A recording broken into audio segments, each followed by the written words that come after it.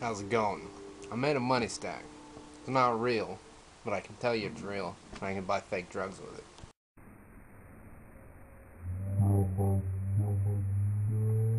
See, it looks pretty legit. And I put another dollar. I put another dollar under it so that when you put it like that, it's not gonna. They don't stick together very well. It's money, hello. So you see, and then when people see the side, they can see a little bit. See, I'm a fucking genius. It does look like a stack of money to me. I mean, put that anywhere. Right, take that into the car dealership. Right. It's kinda, that's the only dead giveaway. Is this right here. Dude.